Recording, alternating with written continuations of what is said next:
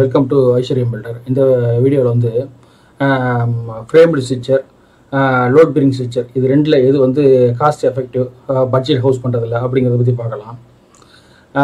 நிறைய பேர் கேட்டாங்க, நான் வந்து பிளான் போடும்போது இடையில காலமாக வச்சு பட்ஜெட் ஹவுஸ்னு சொன்னேன். அதெல்லாம் கேட்டாங்க, என்னங்க சார் காலம் போட்டு வீடு கட்டினா காஸ்ட்லி ஆகும், ஆனால் வந்து லோட் பேரிங்கில் கட்டினா செலவாகும் சொல்கிறாங்க, நீங்கள் காலம் போட்டு விலை குறைச்சி வருது அப்படின்னு சொல்கிறீங்களே அப்படின்னு கேட்டாங்க. அது கண்டிப்பாக நிறைய பேர் என்கிட்ட அதை பற்றி கேட்டதுனால நான் இந்த வீடியோ போட வேண்டியதாக இருக்குது. அதாவது இந்த மாதிரி நம்ம நார்மலாக பண்ணுற கன்ஸ்ட்ரக்ஷன் ஸ்ட்ரக்சரில் வந்து பார்த்திங்கன்னா 3 வகையான ஸ்ட்ரக்சர் இருக்குது. அது என்னங்கிறத ஃபஸ்ட்டு தெரிஞ்சுக்கலாம், அதுக்கப்புறம் உங்களுக்கே புரியும் நான் என்ன விஷயம் சொன்னேங்கிறது.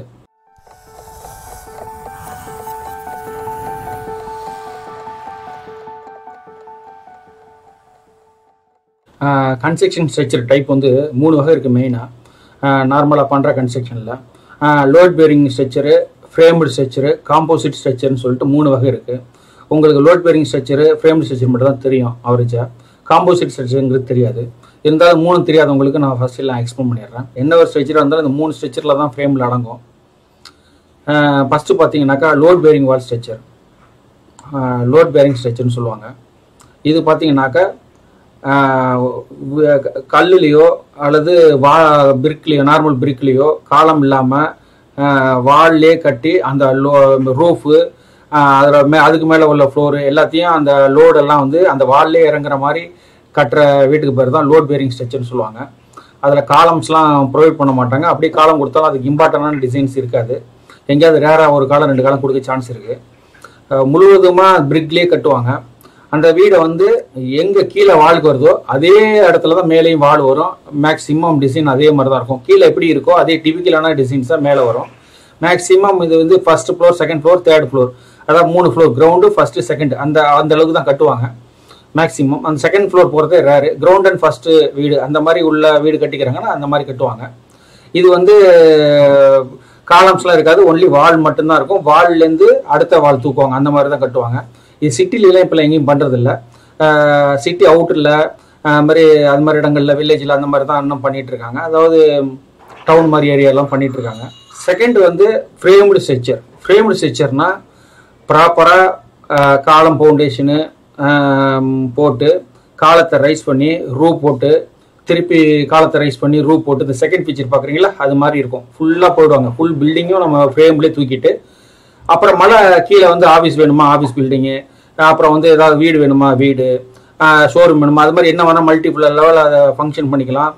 வாலுக்கு இம்பார்ட்டன்ட் கிடையாது. இதுக்கு எல்லாமே த்ரூ டு 100% பார்த்தீங்கன்னாக்கா ஃப்ரேம்டு ஸ்ட்ரக்சர். ஃப்ரேம்டு ஸ்ட்ரக்சர்னா காலத்தை ரைஸ் பண்ணுறது, ரூப் போடுறது, காலத்தை ரைஸ் பண்ணுறது, ரூப் போடுறது, அந்த மாதிரி தான் மல்டிபிள் பண்ணிட்டே இருப்பாங்க.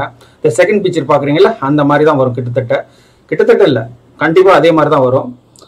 அடுத்து காம்போசிட் ஸ்ட்ரக்சர். இது வந்து நிறைய பேருக்கு தெரியாது. இன்ஜினியரிங் சைடு உள்ளவங்களுக்குலாம் நல்லா தெரியும், அதர் பர்சனுக்கு அவ்வளோ தெரிய சான்ஸ் இல்லை. காம்போசிட் ஸ்ட்ரக்சர்னா ரெண்டையும் கம்பைன் பண்ணி பண்ணுற டிசைனு. எங்கே லோட் பேரிங் வால் வருதோ அங்கே வந்து காலத்தை அதோட ஸ்ட்ரென்த்தை குறைச்சிப்பாங்க, இல்லாட்டி காலத்தையும் ஈக்குவலாக போட்டுப்பாங்க.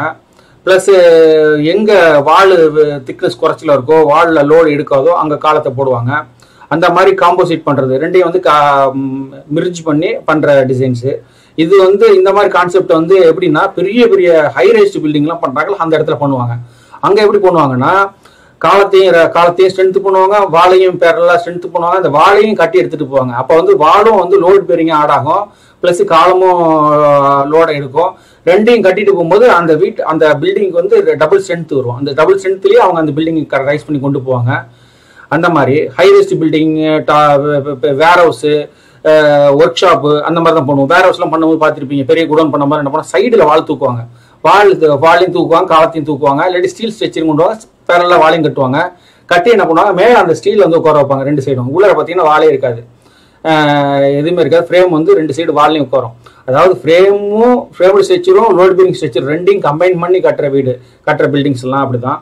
நான் வந்து நாம் என்ன மாதிரி இல்லை, நிறைய பேர் இந்த இப்போ நம்ம சிட்டி லெவலில் அப்பார்ட்மெண்ட்ஸ்லாம் பண்ணும்போது வால் வித் காலம் ரைஸ் பண்ணுறாங்க. அது இந்த மாதிரி டெக்னிக்ஸ் தான். காம்போசிட் ஸ்ட்ரக்சர் தான் ஃபாலோ பண்ணுவோம். காலத்தையும் ரைஸ் பண்ணுவோம், ப்ளஸ் வாலையும் ரைஸ் பண்ணுவோம், ரூப் போடுவோம். அடுத்து காலத்தை ரைஸ் பண்ணுவோம், பேரலாக வாலையும் ரைஸ் பண்ணுவோம், அந்த ரூப் லெவல் கொண்டாந்து வச்சுட்டு திருப்பி நம்ம ரூப் போடுவோம். இந்த மாதிரி 2 விதமான ஸ்ட்ரக்சரையும் பயன்படுத்தி பண்ணுவோம். இப்போ உங்களுக்கு புரியும். நான் எந்த ஒரு பட்ஜெட் ஹவுஸ் பண்ணும்போதும் எங்கே வால் வருதோ அந்த வாலுக்கு இடையே வர்ற காலத்தை வந்து ஸ்ட்ரென்த்து குறைச்சிட்டு எங்கே வால் குறைச்சல வருதோ திக்னஸ் குறைச்சல வருதோ பார்ட்டிஷன் வால் வருதோ அங்கே காலத்தை அதிகப்படுத்தியிருப்பேன். இந்த மாதிரி நம்ம பட்ஜெட் ஹவுஸில் டெக்னிக்கலாக லோடை வந்து டிஸ்ட்ரிபியூட் பண்ணுறதுனால நமக்கு வந்து கணிசனமாக நம்மளுடைய கன்ஸ்ட்ரக்ஷன் காஸ்ட் குறையும். அதே மாதிரி எங்கள் வீட்டுக்கு வால் தேவையோ அங்கே மட்டும் போடணும், எங்கே தேவையில்லையோ அங்கே வந்து லோடு எடுக்கிறதுக்கு நம்ம காலத்தை ப்ரொவைட் பண்ணலாம்.